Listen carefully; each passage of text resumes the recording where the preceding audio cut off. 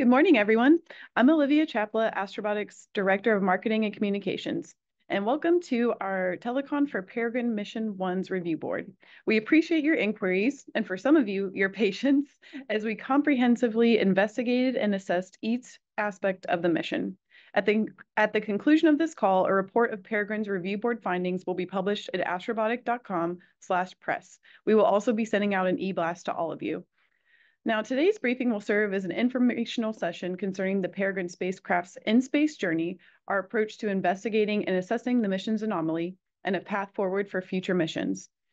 Experts joining the call today from Astrobotic are John Thornton, the founder and CEO, Sharad Bhaskaran, Mission Director for Peregrine Mission 1, Steve Clark, Vice President of Landers and Spacecraft. Also joining us today is Dr. John Horack, Professor and Neil Armstrong Chair for Ohio State University and the Board Chair for Astrobotic's Peregrine Review Board. First, we'll start with some initial remarks from our briefers before taking questions. To add your name to our question queue, please message the Zoom call's Q&A box with both your name and your organization. And now we'll start off by hearing from Astrobotic's founder and CEO, John Thornton. Thanks, Olivia. Just to review first that this was Astrobotic's first mission. Peregrine was flying and attempting to land on the surface of the moon, the first mission that took off and launched from Florida under the CLIPS initiative. Launch occurred on January 8th at 2:18 a.m. on the ULA Vulcan launch vehicle. It was a beautiful, beautiful flight. So exciting. It was a real high to get to that point, to have so many years of work and effort culminating in that moment on that launch, and to see it successfully fly was truly thrilling. Once we were in space and released from Vulcan, we started to initiate our spacecraft. We turned on the avionics and the power management system and established communication with Astrobotic Mission Control via NASA's Deep Space Network, and that all was successfully accomplished at around an hour after launch. And then the next phase was to start commissioning the propulsion system. So Peregrine, excuse me, Peregrine's propulsion system was activated. This involved pressurizing the fuel and oxidizer tanks with helium from the pressurant tank by opening two pressure control valves. We're going to call those PCVs for the duration here. So PCV1 and PCV2 are the two pressure control valves that control that helium. Upon actuating, opening, and closing the PCV2, helium began to flow uncontrollably into the oxidizer tank, and that caused a significant and rapid overpressurization of the tank. Unfortunately, the tank then ruptured and subsequently leaked oxidizer for the remainder of the mission. Shortly after the event, the team was able to stabilize the spacecraft, and that was quite challenging because the ACS was not designed for that kind of impulse that we were getting from the leak of the tank.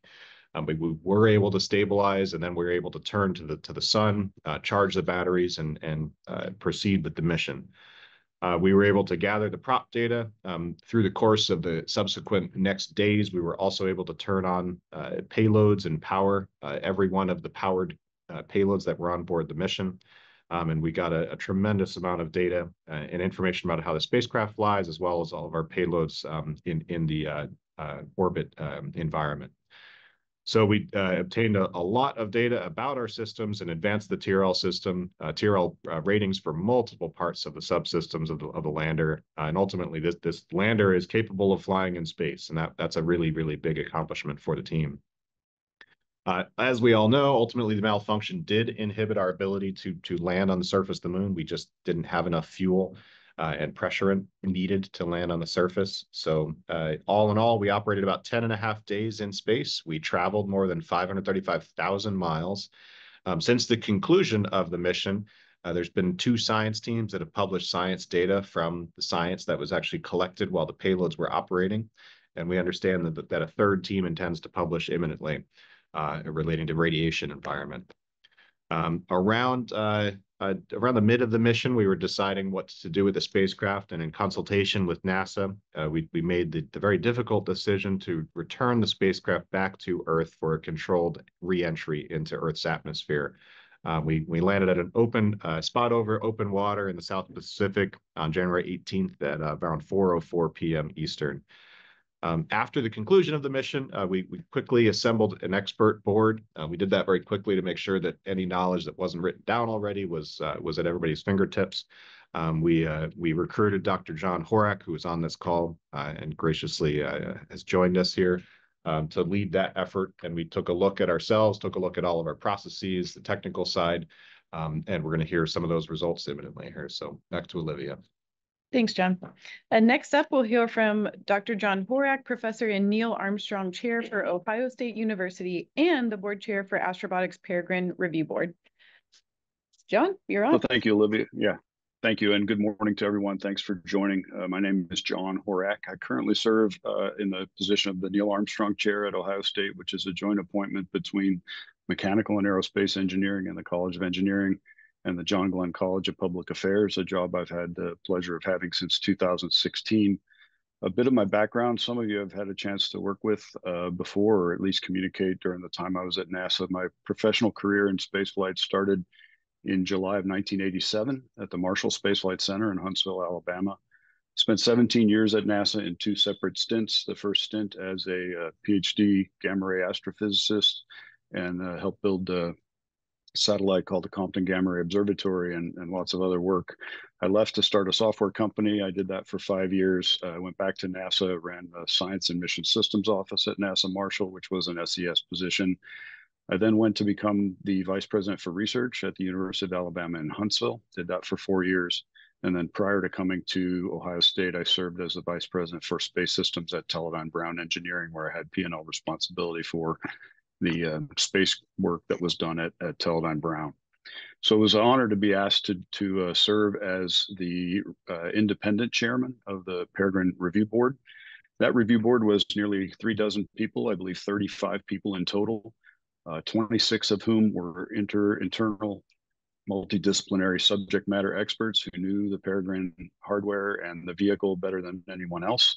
We also had 8 external volunteers and private contractors who came recommended by NASA and other members from our space industry networks. So I had the chance and the pleasure of working with the team. I spent a number of days in Pittsburgh in person on several trips, working as they analyzed all the data, both from the flight itself, but also all the data leading up to the flight, qualification testing on various components, results of environmental tests, and then also after the space flight itself to go through the data.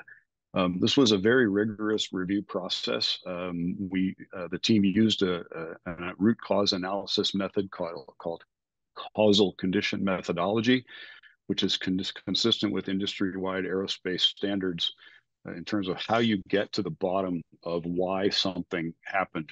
John Thornton described what happened, but the question is why. And after an extensive review of the events, before, during, and after the mission, the board concluded that the most likely cause of the malfunction was indeed a failure of a single helium pressure control valve, John mentioned, called PCV, pressure control valve 2, within the propulsion system.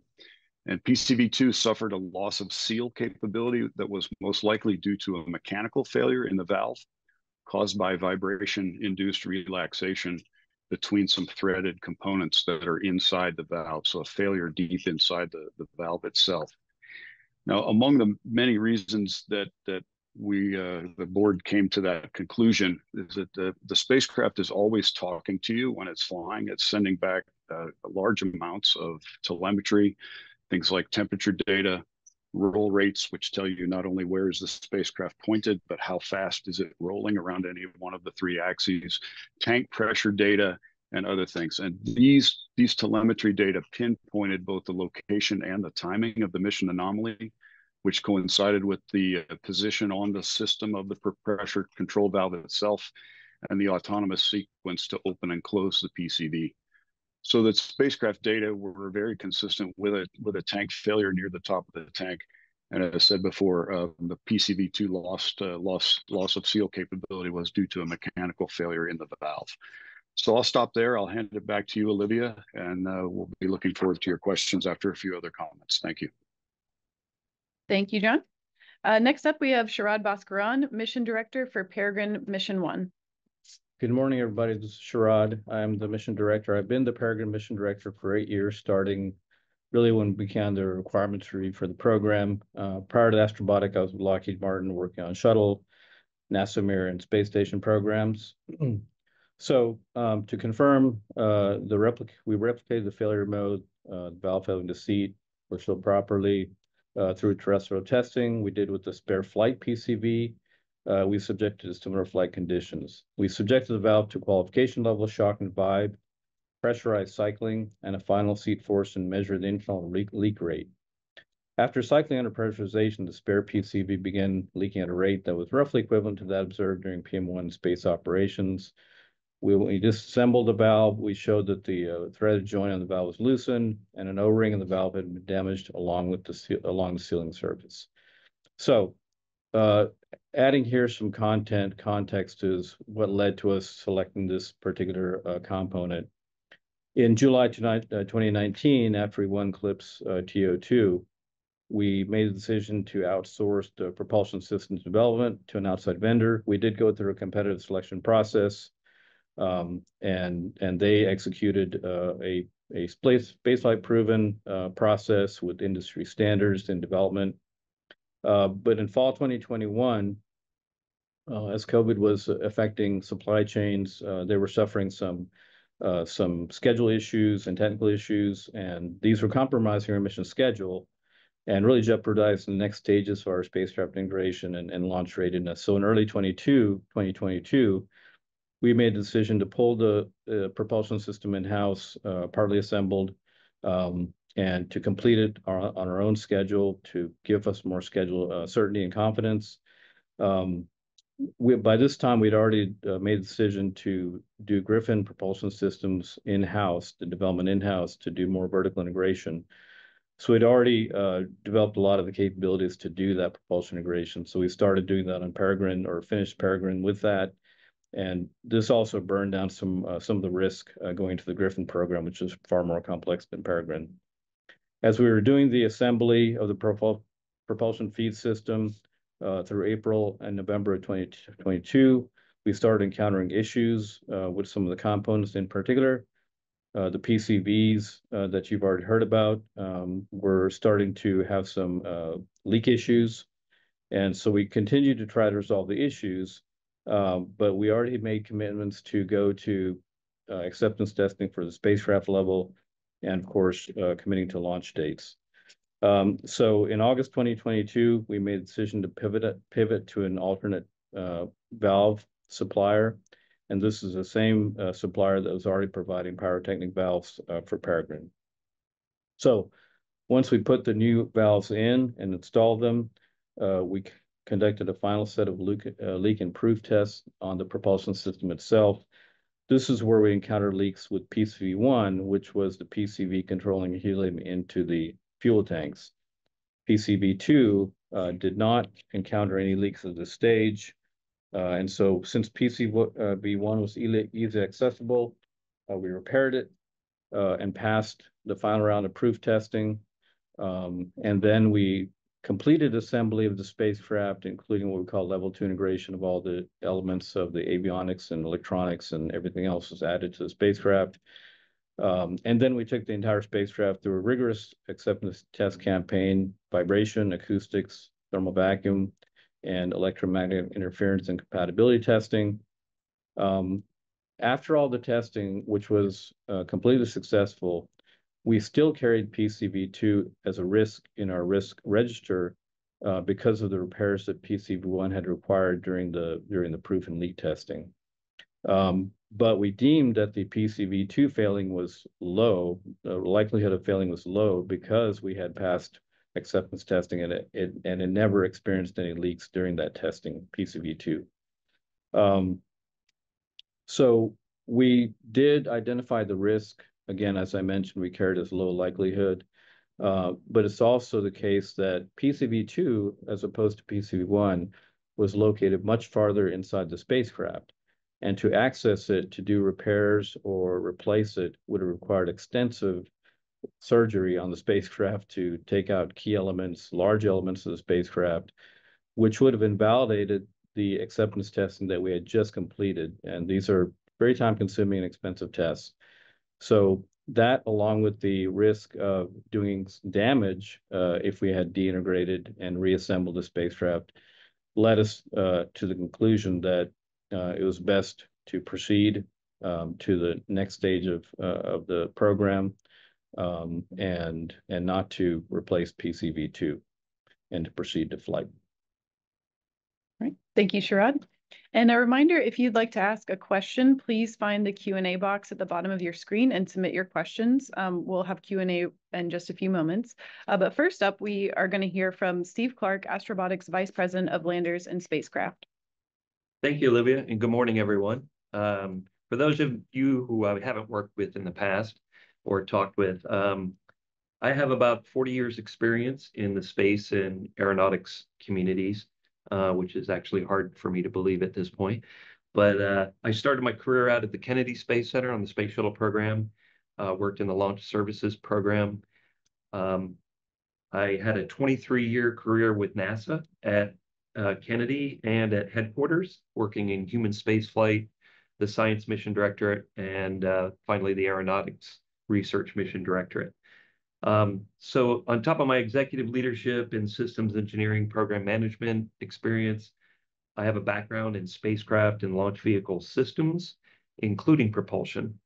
I came on board with Astrobotic a little over 4 months ago, and I'm really excited to be part of this team here in Pittsburgh. So I have to share with you, as soon as I came on board here, I got to know the team and found that we have a very committed and highly motivated team that is determined to make GM1, Griffin Mission 1, a success. They have their heads down coloring and working hard to make that a reality. And I'm very excited to be leading this team here to do just that. Talking about Peregrine Review Board findings that John Horack walked through, part of those findings also were corrective and preventative actions that were documented. And I'm helping the team take those lessons learned from Peregrine 1 and incorporating those lessons learned into the GM1 mission flow. And we want to do this obviously without disrupting the GM1 schedule. So we're doing this in a very deliberate way. We're also looking at process improvements, not only for GM1, but for all future missions. What do I mean by that? We're looking at various quality processes, procedures, technical drawing, release procedures, and so forth like that, where we're looking at streamlining those and making them more efficient. I do have a partner with that. You may recall that Frank Perry was hired in the same day I was in April. He is the Director of Engineering for Landers and Spacecraft. He has a 30-plus year career with NASA at Langley, and he and I have been doing a lot of collaboration on those process and procedure improvements. So I hats off to Frank helping us with that as well. Also, we've got Astrobotic personnel at various supplier locations helping to ensure that we keep on schedule. And they've also been providing some additional oversight to ensure a greater level of accountability and control. So as we move forward, we're going to continue to improve those processes. I also want to talk just a little bit about the valves that Sharad did a great job of walking through on Peregrine 1. So I'm sure all that are curious, what are the changes we're making to GM1? And so we have been working very closely with the vendor to redesign the pressure control valves to address specifically the mechanical sealing flaw that we saw on PM1. We have been testing these valves at the component level, and we've actually incorporated a couple of new components in the GM1 system. We've incorporated a pressure regulator upstream from the oxidizer and fuel systems. So what that does is that's one way of mitigating the single valve failure that we experienced on PM1. So for instance, if the pressure control valves failed in the similar way, this pressure regulator could be used to regulate the flow of the helium as a pressurant. We also have installed latch valves upstream of those pressure control valves as well. So again, if we did see the same failure mechanism on the pressure control valves, those latch valves would also be a way to control the flow into the oxidizer and fuel tanks. Let's see. So I just wanted to kind of go back to the corrective and preventative actions being implemented as Sharad went through. We had a total of 24 total in-flight anomalies on Peregrine 1. The PCV2 failure, which was what we considered a catastrophic failure, is handled as a failure. One could say that those were actually 25, but we handled that separately. Of the 24 anomalies, 8 were mission critical and potentially mission ending, but our excellent mission operations team handled those real time during the flight and resolved all of those. There were additional 5 non-mission critical in-flight anomalies. Those were also resolved real time during the flight. And then the remaining 11 anomalies were assessed and deemed minor, and we analyzed those post-flight and looked at those as corrective actions going into GM1. So just keep in mind, again, John Thornton mentioned this spacecraft flew successfully for 10.5 days in cislunar space. Although we weren't able to attempt a lunar landing, we were able to increase the technology readiness level of just about all of our other systems, including avionics, our power systems, RF communications, and GN&C.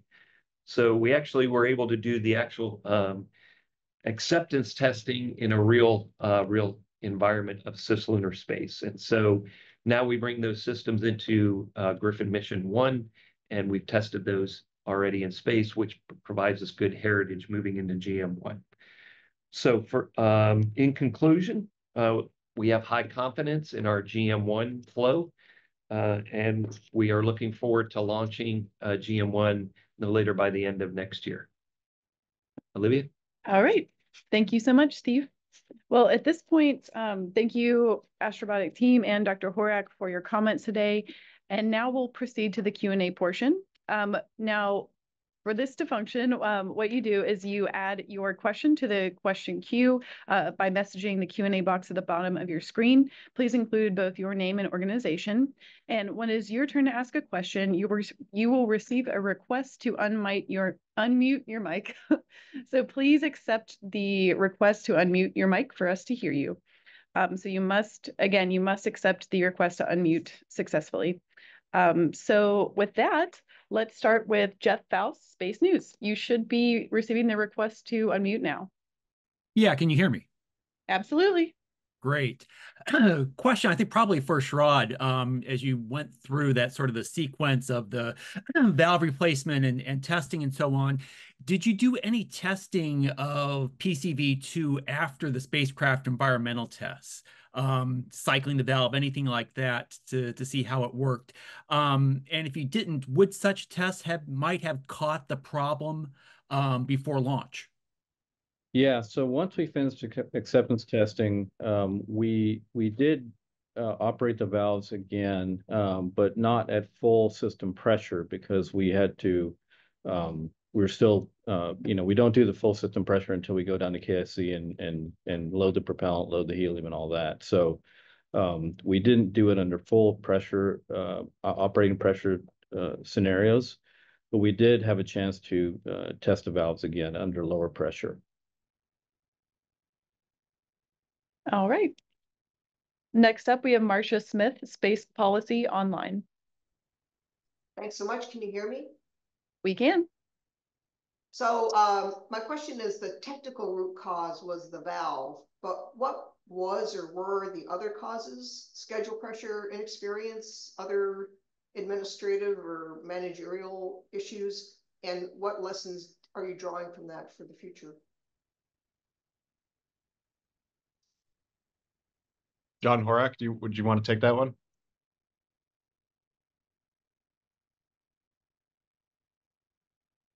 Sorry, we're having just a technical difficulty unmuting a mic.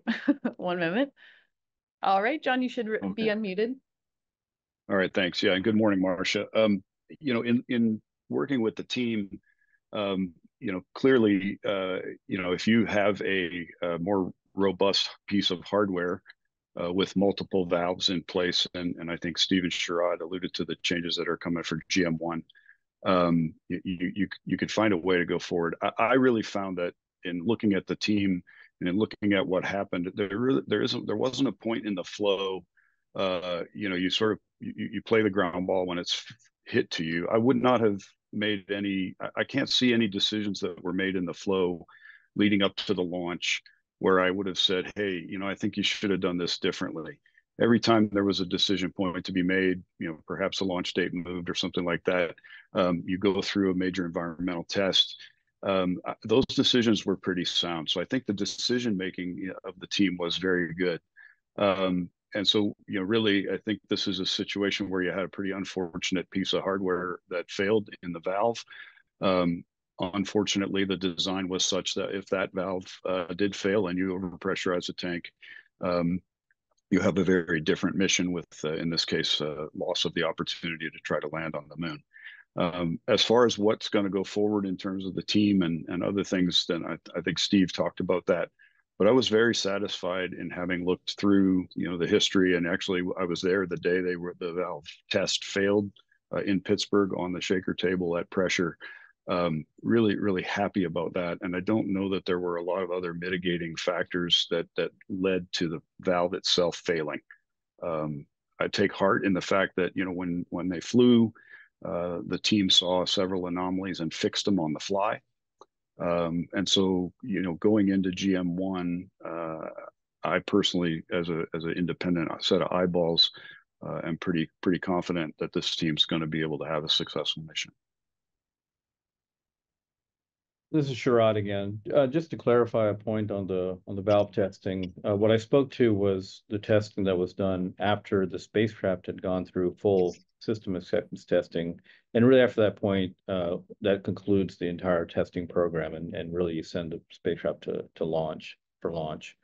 But prior to that, in the development phase, the typical approach is to determine which components in the spacecraft require full acceptance and qualification testing at the component level prior to even integrating those into the spacecraft, after which the spacecraft itself goes through, as I mentioned, the leak and proof test of the propulsion system, and then the vibe, acoustics, EMI, and thermal vacuum testing. So we did do component level testing prior to integration onto the spacecraft. And part of the decisions in which components we choose to take through a full acceptance qualification program versus which ones we don't is really based on risk.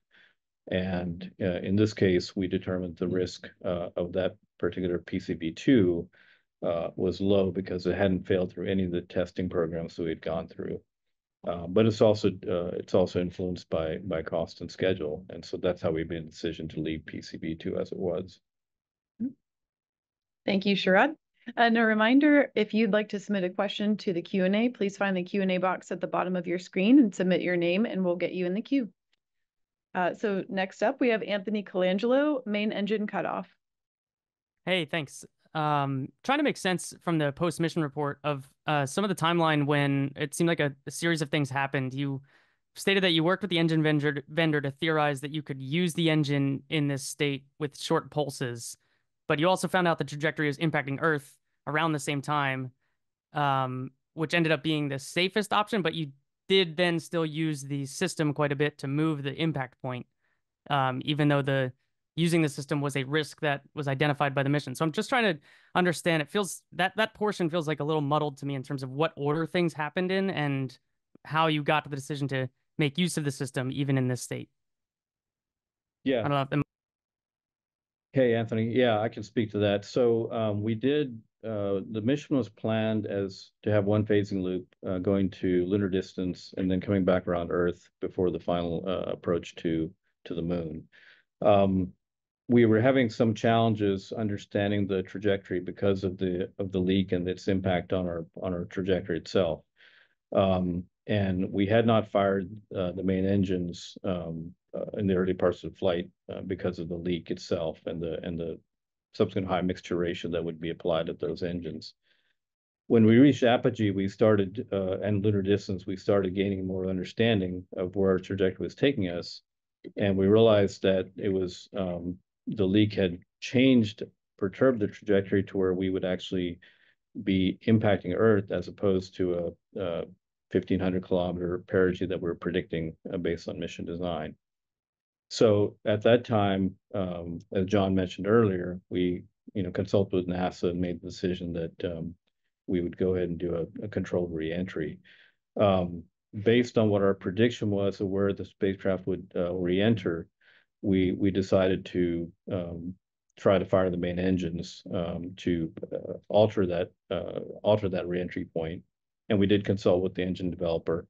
And of course, at this point, the mixture ratio of fuel to ox was going to be extremely high, which would way beyond the design limits, and so that would result most likely in the engine failing due to high temperature. But we did talk to them and found that we could do some quick pulses, which would prevent the engine from overheating very quickly. And so we executed those quick pulses.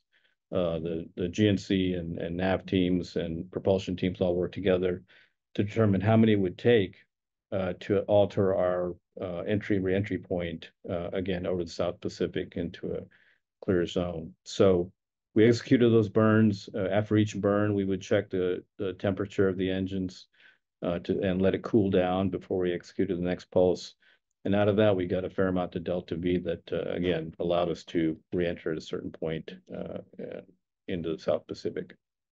And to clarify one point on the timing, this is John, is around lunar distance was the time that we were figuring out what to do at the conclusion of the mission. So we were looking at, can we do a delta V burn now and avoid Earth, or should we let it go into Earth? So at that time, that's when we had established the procedures of doing short pulses for the burning. So we had the data then. We felt like that could be a path, but ultimately we made the decision to come back to Earth for a safe reentry.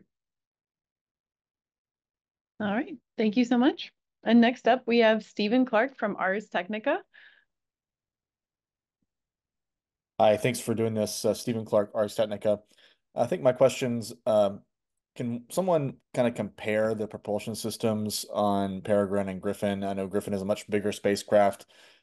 Any differences in their architecture between those two systems? And are there any more of these pressure control valves needed in that system, or is it just these two, same number that was on Peregrine? And yeah, and I think that's my main question. Just kind of compare the complexity of the two propulsion systems. Thanks. Hey, Steve, this is Steve Clark, your alternate. Good to talk to you again. So yeah, the system on Griffin is different than Peregrine. It's a larger spacecraft. It's a more complex spacecraft because it was designed to take heavier payloads. I think I mentioned earlier that the changes we made to the system is, of course, we have additional oxidizer and fuel on board Griffin since it's larger. What we incorporated into the feed system design on Griffin is the regulator that I mentioned upstream from the oxidizer and fuel tank pressure control valves. And again, to eliminate the risk of that single point failure that we had on Peregrine. And we also incorporated what we call latch valves just upstream of each of the pressure control valves, one on the oxidizer side, one on the fuel side. Again, these are dissimilar valves, but they provide protection against that fault that occurred on Peregrine 1. So we've actually improved the reliability of the propulsion system on Griffin, larger tanks, longer feed systems, obviously, because again, it's a larger lander. But we've got increased reliability now in the system to mitigate against that single point failure. Perfect, thank you.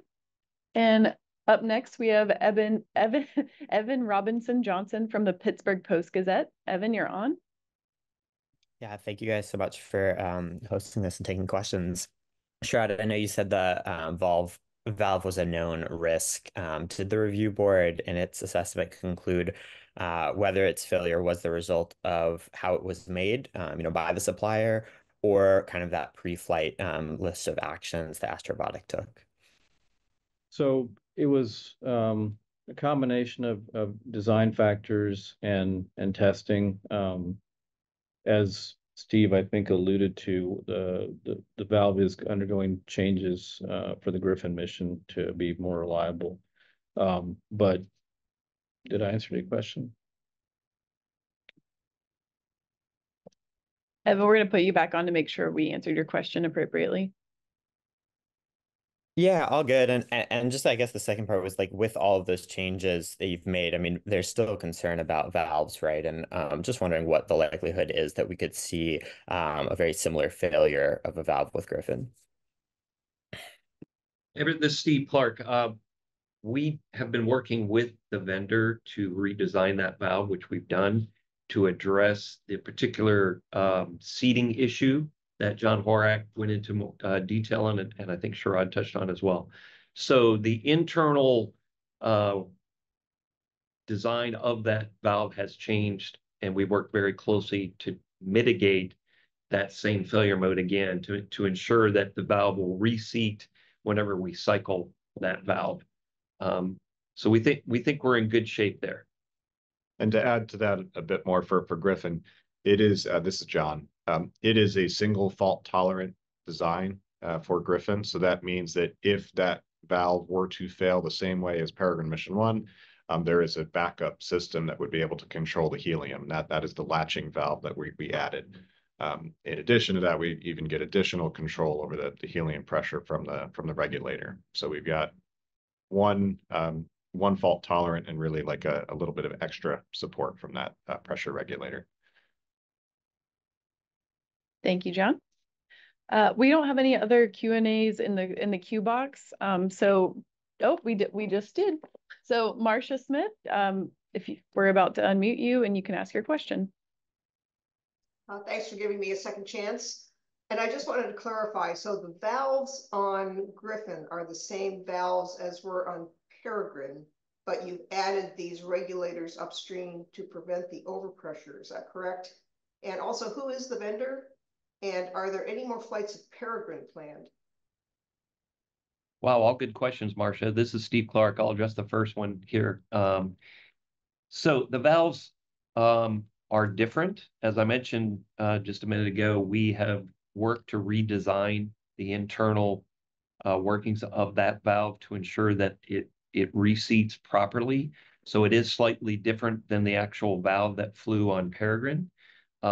The same vendor, but we've worked closely with them to redesign the internal workings. And then, as I mentioned and John Thornton mentioned, we have the latch valves and the pressure regulator that will eliminate the single point failure that occurred on Peregrine.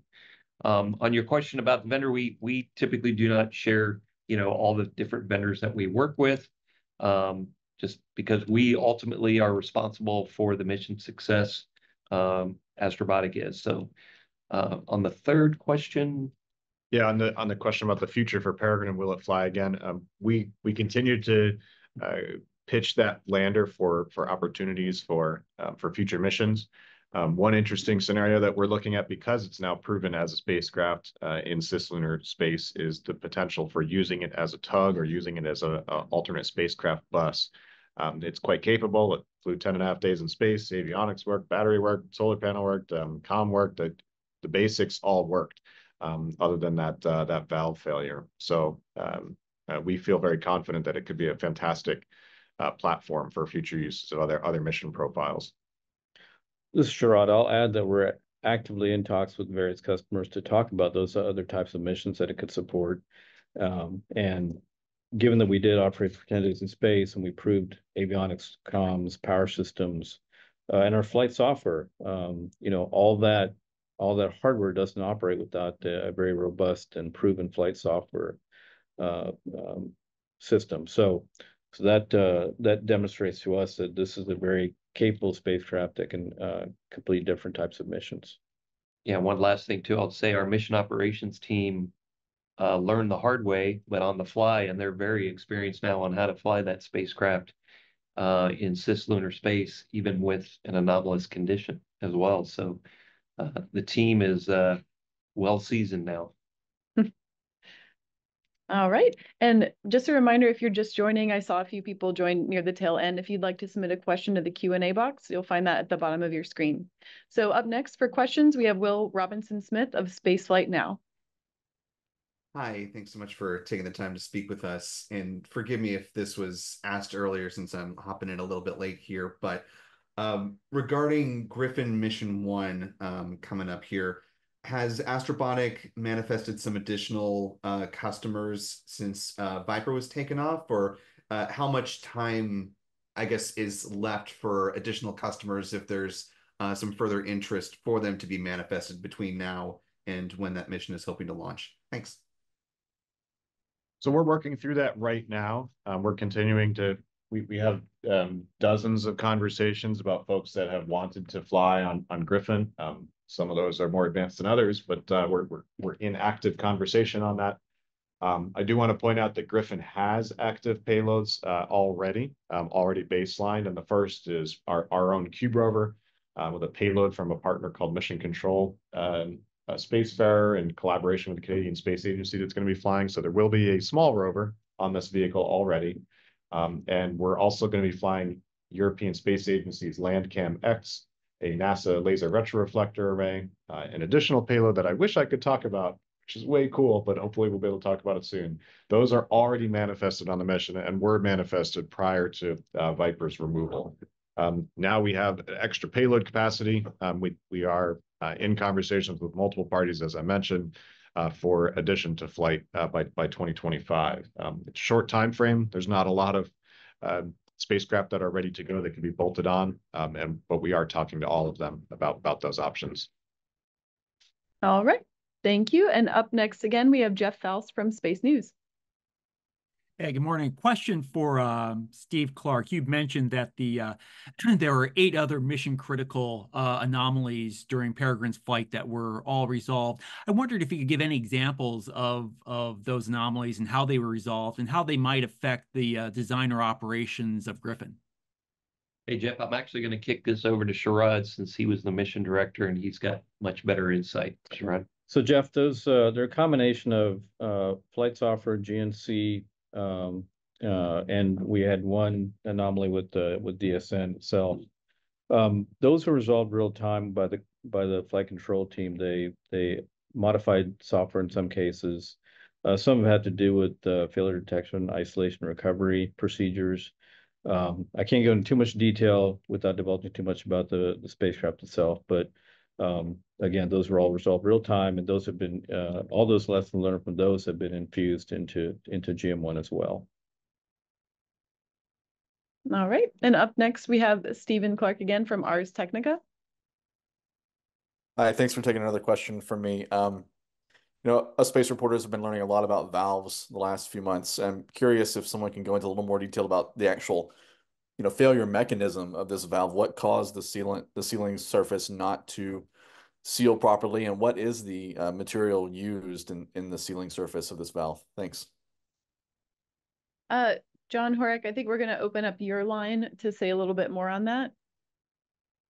Yeah, so the way I would think about this is, you've got, as we said, a threaded component inside the valve. So you can think about a screw and a washer or any threaded component. And if you shake it sufficiently, you can get some changes in the mechanical configuration that will prevent the valve from sealing. And it's pretty much no different than when your sink starts to drip in your kitchen. Water gets through the seal and comes out the other side. In this case, it's helium and it's high pressure, so it's much harder to confine.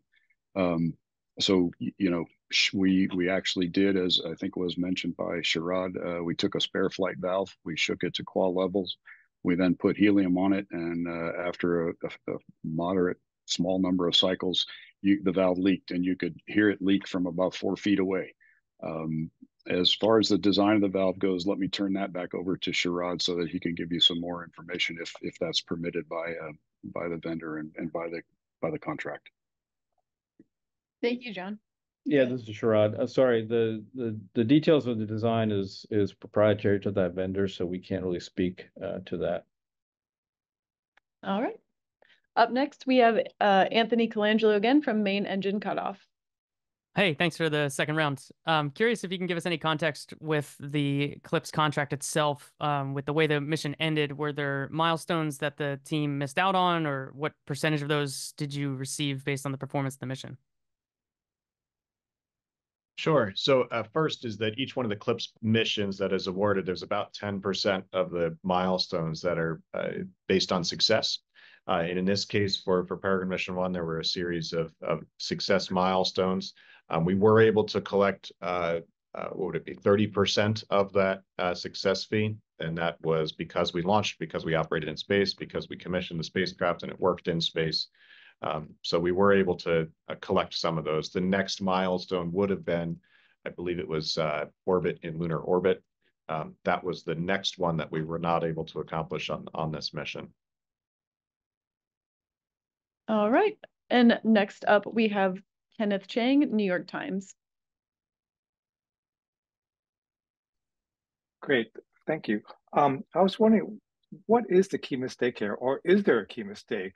So I was wondering, like, if you could jump in a time machine and sort of redo the decisions based on what you knew then, is there a point where you should have made a different decision? Or is this the level of risk we should accept for a lower cost mission? Thank you. All right, we're going to open up John Horack's mic. One moment. Yeah, Kenneth, good morning. Thanks for the question. I'm looking forward to joining you when the Cardinals, my St. Louis Cardinals, play the Yankees later this weekend in New York. As far as decisions go, my assessment is no. I think the decisions that were made at each point in time were sound engineering decisions and sound programmatic decisions. If you're going to ask me what I wish we had, I wish we had a more robust design of the valve. And sometimes hardware just fails. And when a hard piece of hardware fails, you know, as was spoken about, PCV2 showed no sign of problems during the entire mission prior to the launch. There was no indication there was a problem with the valve. There was no indication there was going to be a problem with its seating. PCV1 had its issues. They are the same design. And Sharad talked about why they decided not to go in and do major surgery on the spacecraft. I think that was a very sound decision. So, you know, sometimes I think you just, stuff breaks. And, you know, I'll leave it to John Thornton and others to talk about the nature of the design. But, you know, this is a lean forward, let's go fly kind of design mission. You know, and while we're new redundancy, if you will, or backup is being added to Griffin, you know, this is the Peregrine design. Had the valve not failed, I would have been very optimistic about being able to make some of those other milestones that John talked about, because the propulsion system, aside from the leak, you know, they were able to fly it. The comm worked, the battery worked, GNC worked. So this is, in my opinion, we had a piece of hardware break. Yeah, and to speak to that bigger question about is this what we should expect for lower cost missions? I mean, we do have to keep it in context that this is not a multi-billion-dollar mission. This is a mission profile that is new, and it's a new form of it. And these are the first missions. It's a little bit like the first launch of a new launch vehicle in a commercial paradigm. How many times have we seen a first launch fail? It's part of the development cycle. It's part of how we learn. It's part of how we get better as an industry. Another way to think about it is if you asked you know, a storied player like JPL to land on Mars for a tenth of the cost, they would have to make some tough decisions on risk and program as well. And that's basically what we're doing here. Is we're trying to do a mission at a price point that has never been possible before, and as such, we have to make decisions on where to focus and how quickly we can get to launch. And we're trying to balance that. And I think we got really, really close. I'm very confident that Griffin we're going to hit the right balance, and we're going to stick that landing and be ultimately successful. Great. Now, with that, John, do you have anything else to add before we wrap up the Telecon? Oh, wait. Oh, we have one more question we'll fit in. All right. Will Robinson Smith from Spaceflight Now, we're going to unmute you.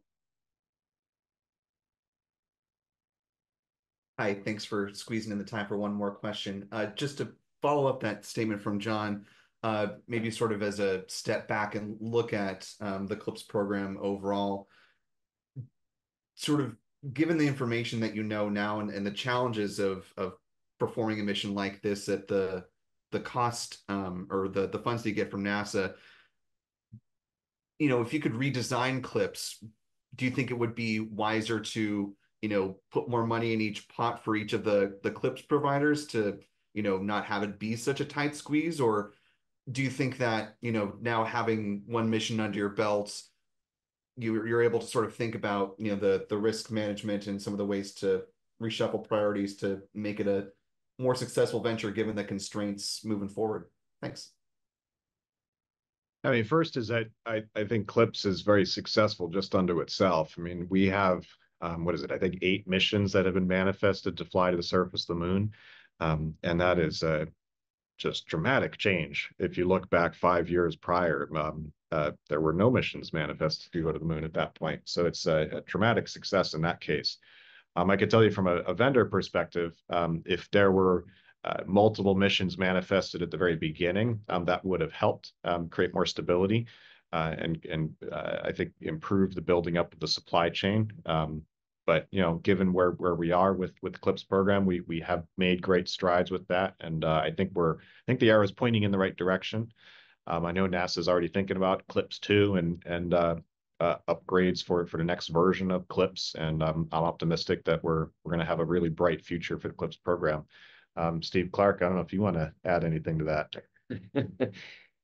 Yeah, so just for a little background, I guess I was at NASA when we started this CLIPS initiative, and certainly it was, I would say, a lean forward by NASA and to help jumpstart the commercial lunar ecosystem. And I think it has done just that. I think, as John said, 8 task orders have been awarded, which is fantastic. As you move forward with a new initiative, though, you get lessons learned as you go along the way, right? And I know we have talked with the CLIPS project office, as the other CLIPS vendors have as well, to provide them feedback on perhaps how to shape CLIPS 2.0 to make it even more successful. I think NASA has learned a lot in these last 5 years, and certainly the CLIPS providers have as well. And I think we'll come together on how to shape CLIPS 2.0 to help both NASA and the industry move forward in a successful way.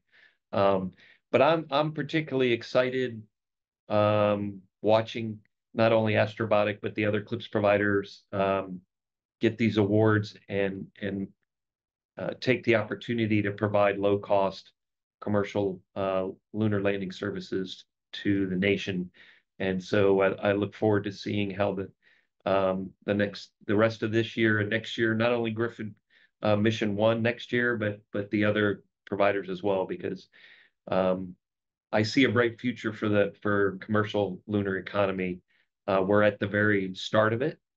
NASA's done a great job with industry on commercial LEO moving ahead. And so now we're part of the next step on the lunar economy. So I think it's all good. I think we're moving in the right direction, as John said, the arrow's pointing in the right direction.